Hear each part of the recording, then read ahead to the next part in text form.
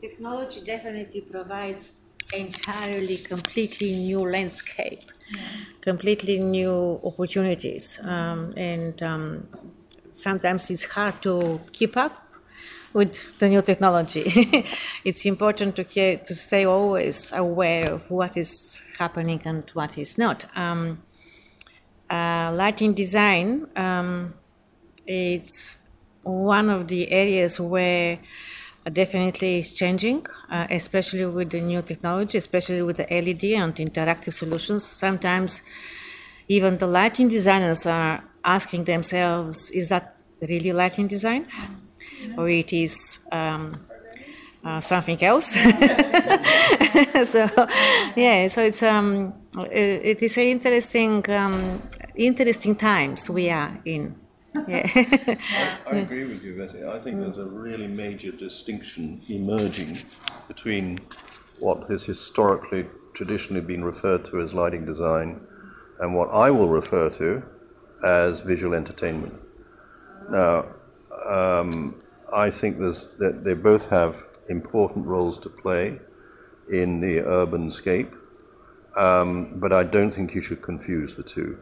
I don't think, I mean, what's interesting is that they're bonded at the hip, so to speak, by a common technology, the LED technology and all that's associated with it.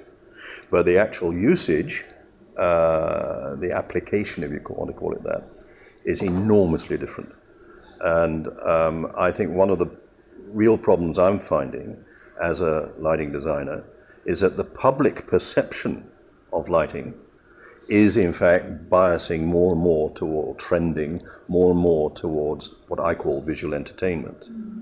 And I'm at pains to point out to people that the sort of thing we are seeing right now here in this city with Vivid on a temporary basis and multiple examples of it, same sort of thing, if you like, visual entertainment or light art happening on a permanent basis, is not the same as architectural lighting. Now, I'll give you an example of a very interesting situation where there's a huge crossover between those two. And very kindly, you've put my work out there on that banner. And the entrance orb, the dome to the Adelaide Entertainment Centre, was a very interesting project because it actually had a foot in both camps. You know, using that, very purposely, very purposely. The idea was that it should become an icon, and I use that word very, very reservedly. We can't have too many icons, because otherwise you don't have any.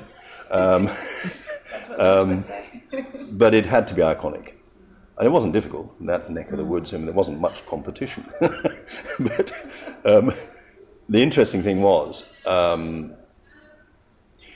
making sure that it was a statement of function.